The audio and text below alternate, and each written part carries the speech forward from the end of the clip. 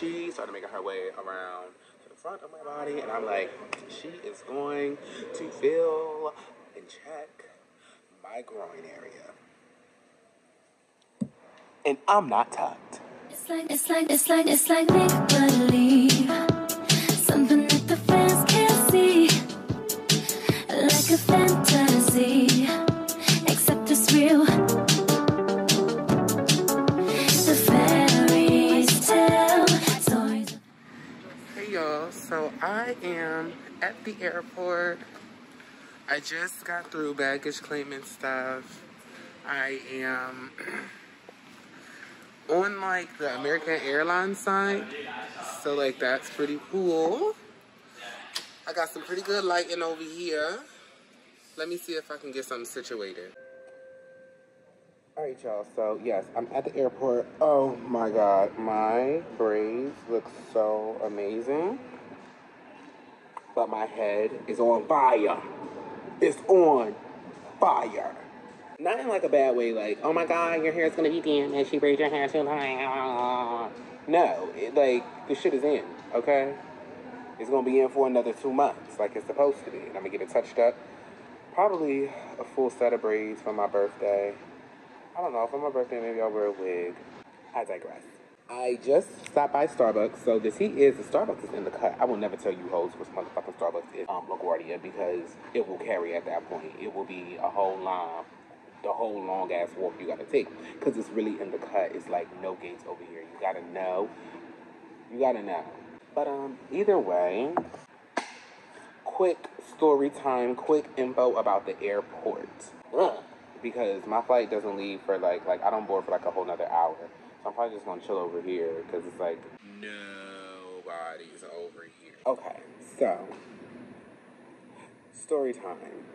Being non-binary, or someone that is a different gender than cis male, cis female, but being a non-binary femme, or being somebody that is trans-identifying, you know what? Let me just get into it. You have to go through TSA at the motherfucking airport. People only want to talk when I'm doing shit. Thank you. So, basically, I've always had issues going through the airport because I've always looked really feminine, and I always like dress super incognito when I come. Oh, that's an airplane. I can't be mad. I'll take that. People often have always had a hard time guessing my gender because we live in this fucking binary world where people have to stress themselves out over your identity, which is completely a waste of time and energy. But I digress. I get out of my taxi, I'm walking in to check my bags, print my boarding pass or whatever at the little self thing. You know, everything you gotta do with your goddamn self now. Because after COVID, everybody feel like they don't gotta do a goddamn thing. Even though you might work in the customer service industry, people feel like, I don't gotta do nothing for you no more. There's no such thing as customer service. I'm gonna just point you to the nearest computer. I'll take that. Because sometimes I don't like being bothered. This wasn't one of those days though. I'm feeling very personable. I go through baggage claim. I check my 2 bags. One bag was like 5 pounds overweight, but I always bring me a big carry-on just in case I need to, stow some items away. So I did that. Did the little switcheroo. Got my bag to exactly 50 pounds because I'm a bad bitch and that's what bad bitches do. We max out. Shove her. I go to TSA. TSA. T to the T to the T to the T to the T to the T to the T to the T to the T to the T to the T to the Oh, that was over. But motherfucking TSA, they got me again. So I'm going through TSA like this. Let me give y'all the tea. I'm going through TSA like this. Okay. Can I set the scene? Can I set the scene for you? So I'm going through TSA like this. You know, as I do, right? I go through TSA like this. This how I go through. Okay, I don't have my Starbucks. Get up out of here, girl. I go through TSA like, I'll be waiting in line. I'll be like, Okay. All right. I wear my slides. You know, I like to have my toes out. You always gotta take your motherfucking shoes off when you come to the airport. So I'm like, I'm gonna wear slides. I'm tired of wearing sneakers. I hate that. Like, I hate all of the socks and the socks get stuck in your shoes. It's just it's too what I do, I bring me a little cute pair of footies. I take my socks off, I put my footies on, I go through the body scanner.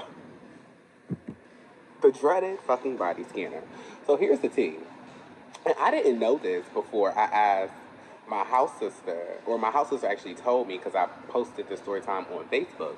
And I'm just like, I don't know why this keeps happening to me, but every time I go through TSA, they pull me to, I never make it through the body scanner. I never make it through, and they're like, go ahead, bitch, do your shit. So, carrying her fucking luggage cart, like, okay. I go into the body scanner. Throw my hands up. Wait, playing my song, butterflies fly away. No, they didn't fly away. The butterflies all came into my stomach because I know what the fuck is about to happen. I go through the body scanner. They say, do you have anything in your pocket? Oh my gosh. Girl. I'm sorry, y'all. I like 30 frames per second better, and it was like killing me to see the quality. But, so, I go through the body scanner. I put my arms up, and they always ask me, ma'am, do you have anything in your pockets? Do you have anything in your pockets? And I'm always like, no. I don't have anything in my pockets. Y'all told me to take stuff from my pockets. So they're like, okay, can you put your hands back up? So I always put my hands back the motherfucker up.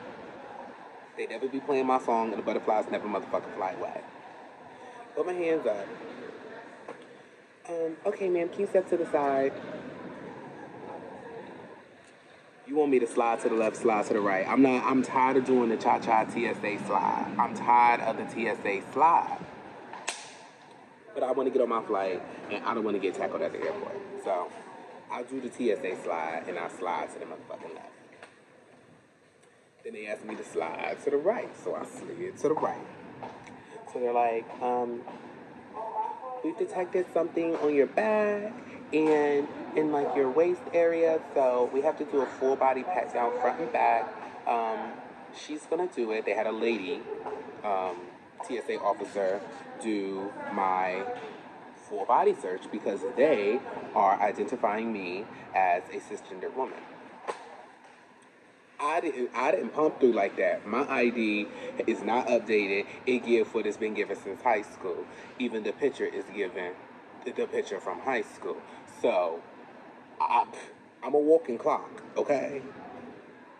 You can clock me. Once I give you my ID, bitch, it's over. It's over for me. But they don't see the ID when they're scanning your body. Those TSA officers just see your physical being. You only show your ID at when you go to check your bags, get your boarding pass, and when you scan it to go in to take off your items, put them in a little crate, and then walk through the scanner. The people that are scanning you, they have to click male or female. But they don't ask you for ID. You just standing in a line. You don't have no belongings. Your pockets are empty, bitch. So they not asking for ID at that point. So they just judge me as a girl and push me through. Then they fucking stop me and be like, girl, hold on, because we detecting things. Well, I'm sorry, love. What are you detecting? I need to know. So the lady, she starts to search me down. She starts here. She goes behind. She's like, do you mind? Mind you, she was a white woman, very respectful. I was so happy. She said, do you mind if I touch your hair? I have to just search behind your neck. I said, it's fine, love. Go ahead. Because I knew it wasn't like, oh, my God, I love your hair. I want to touch it, pet you like a motherfucking pet in the petting zoo. It wasn't giving that. She was just doing her job. So she got back here. She didn't even touch my hair. She was giving. She was... Miss Thing, he's not fucking doing it. He's not going to do it. I'm acting like I speak Spanish. She is hollering over there. She's being a spicy mommy, and I'm not feeling it right now. Let that man be. Bitch, you sound crazy. I don't give a fuck if you right or wrong. Stop yelling so loud, because you sound nuts to us.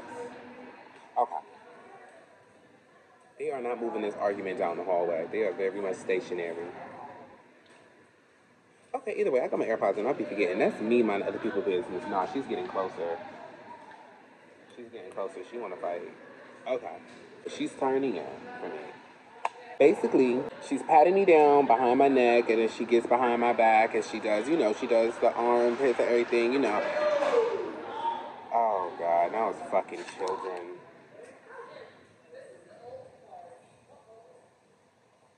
Families in public just really just, they don't thrill me. Families in public, I really don't do. But, okay, we have some sort of silence. So, she's feeling on my body, my booty, and she starts to make her way around on my hip. She starts to make her way down and down. And I'm just in my head, I'm like, oh my gosh, she's going to feel my groin area. I'm not tucked. So as she's feeling around, she's feeling my booty, my booty. Yeah, baby, because it's getting thick. So I'm like, y'all detected that the booty, y'all detected the ooh. Y'all detected that? All that junk, the badonka in the motherfucking trunk. Like, I know I didn't have it last time when I came, but I didn't know y'all was weighing a girl, too. Like, yeah, But, no. She paid that. She paid the booty kadooty. She started making her way around to the front of my body, and I'm like, she is going to feel and check my groin area. And I'm not tucked. So what do we do now? So for the next 0.3 seconds, that felt like 3 hours as she traveled down my navel. She very much takes the back of her hand and swipes it down. And I could feel she didn't do this huge reaction. Don't let my drama of a story make you think that she was ever wrong. She was always respectful, but I was just so embarrassed because I could feel her energy kind of shift, like when she recognized what actually just went, like what just happened, that I was singled out because I was a non-binary femme and I was misgendered, period. I was just misgendered, so that's why this whole thing happened. You thought I was a cis, hetero female, and I'm not. Y'all misgendered me and never gave me a chance to discreetly do anything or identify as myself or do anything. So this should probably change in TSA because that was super not optional, and I could have helped y'all before we even got to that point and wasted everybody's motherfucking time and money. Some people wait until they know, like, why that person doing that? Let me make my announcement in my mind. Like, girl, I didn't hear people whisper down the hallway. You wait till you're right behind me after I see you look at me through the window to make your announcement.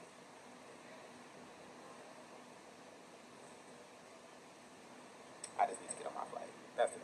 So, before I miss my fucking boarding time, telling this motherfucking story, let me get to the point. So, she recognizes that Miss Thing is packing, and she gets up, she's like, thank you. I'm like, thank you so much. And she literally just, she said, because she was given, I could tell she felt bad. I could tell she was embarrassed as well that she was even a part of the motherfucking bullshit. But I was just embarrassed. I don't think nobody else probably knew what's going on. And that's something that I also have to take into account too. People aren't always paying as much attention to you as you think they are. And sometimes when people do pay attention and they want to mind your business, a lot of times when people figure that out or they clock your tea or whatever they're trying to do, whatever fucked up shit that they just can't let go of in their brains, so they have to put it on you. Once they make that realization, sometimes a lot of people will move on. You have your guys and your girls that will try to turn it on you and do too much or make a scene or hackle and be disrespectful, whatever. But this wasn't one of those situations. I really just think everybody was good. I'm just trying to get through TSA. Nobody's really paying me much attention.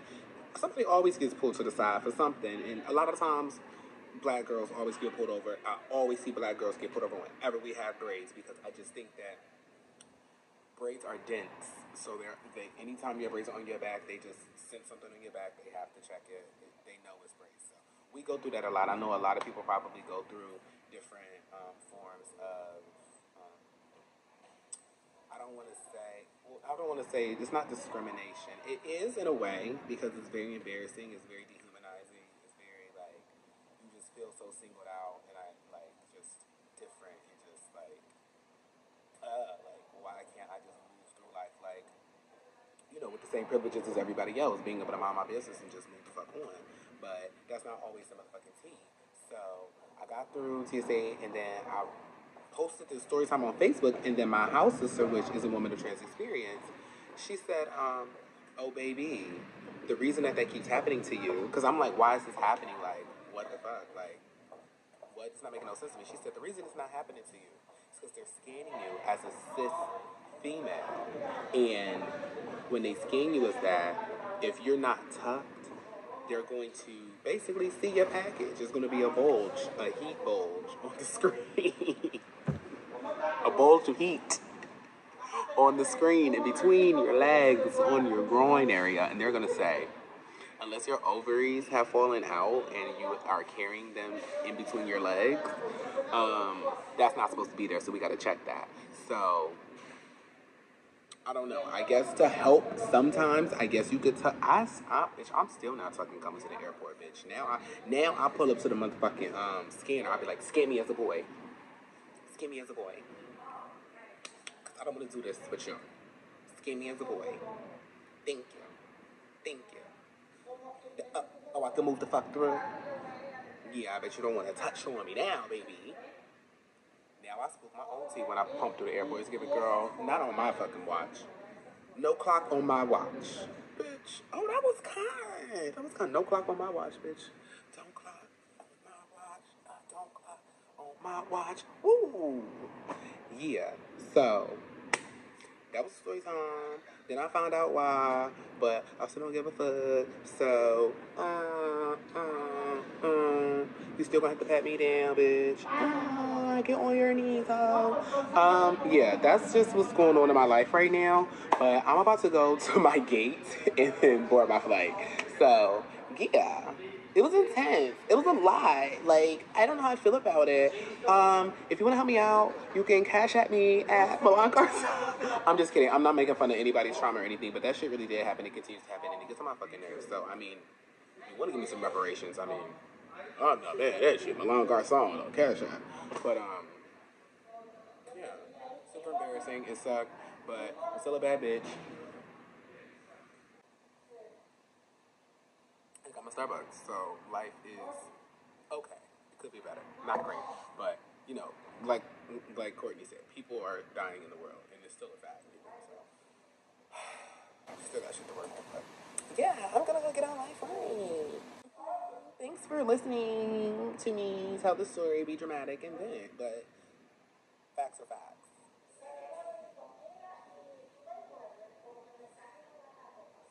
I think she's telling me to get the fuck out of here. Okay.